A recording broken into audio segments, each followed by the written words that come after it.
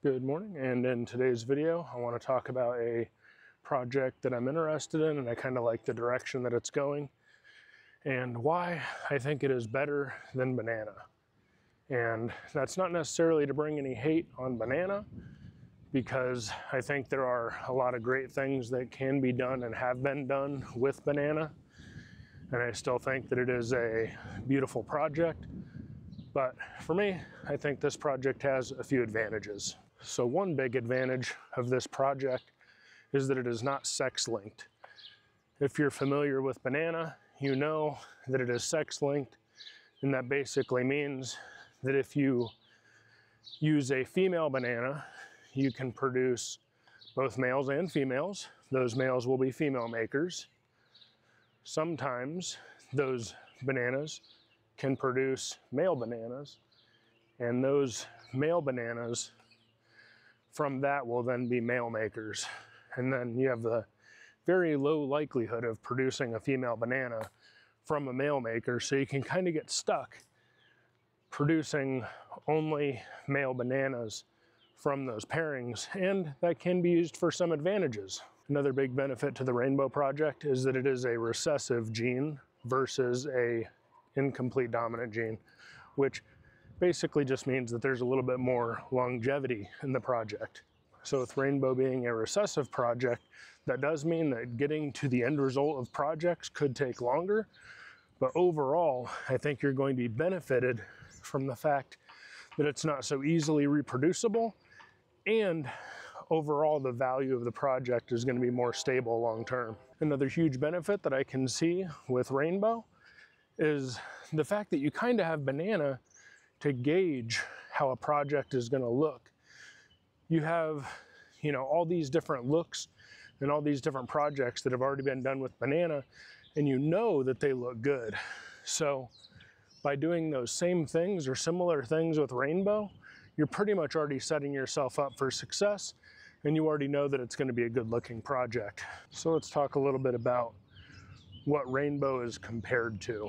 So I have heard people say it looks like ultramel, which I think the colors are far too different from a rainbow to an ultramel. Ultramels are just darker, and overall, I think just the type of albino that is in ultramel is not the same look you get in a rainbow. So candy and lavender, I think that is probably one of the more accurate descriptions, except rainbow has a lot more oranges. Now, I think the, candy and candinos have a little bit more of the purple color, especially at a younger age, than lavenders do, once they start coloring up anyway.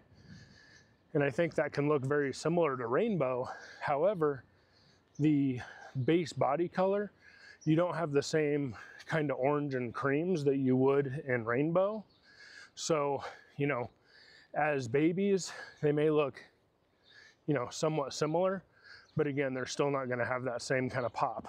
The third and most likely comparison, and the main reason for this video, is banana.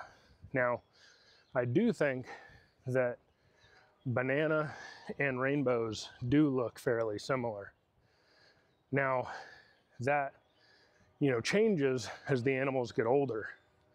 I think a baby banana looks very similar to what a rainbow looks like. The big benefit for rainbow here is they maintain that look throughout life. Like they just keep those same colorations. Meanwhile, bananas, they kind of lose that purple color, and it kind of turns into something else. Don't really quite know how to describe it, but it's definitely not the same purple that it once was. Also with banana, you end up having animals that as they get older, they end up spotting up. They, lose that contrast. They often lose that bright kind of pop that they once had. And that again is, I think, where there's a huge benefit and, overall better look for the rainbow animal. So as babies, I do think the rainbow does look quite similar to a banana. But as the bananas age, they lose that contrast. That purple that once was now becomes some other color. I don't even quite know how to describe it, but it definitely loses that pop. Same thing, those oranges, they fade. You know, they're not as punchy, they don't have as much contrast. They lose a lot of that initial oomph. And, you know, not to say that most, you know, ball python snakes or whatever don't as they age, but it's definitely a pretty big difference. Not to mention all the spotting that happens, you know, during the whole aging process for bananas, which, funny enough, that's kind of how they get their name, right? You know, bananas start out nice and yellow, but, pardon me as I die, just went up a small hill. But bananas, as they get older, they go from that bright yellow to developing spots. And the same thing happens with banana ball pythons. And that's why I think the end result of an adult rainbow looks better. They don't have that same spotting. They maintain contrast. They keep the purples. They keep the oranges. Now, like I mentioned in the beginning, I don't want this to be some hate-filled rant on banana, because that's not the case. I think there are a lot of really pretty bananas, really pretty banana combos, and some of them end up looking pretty amazing. It all depends on what you want to put into them. So, a girl I produced this last year, she's a banana fire lesser leopard clown.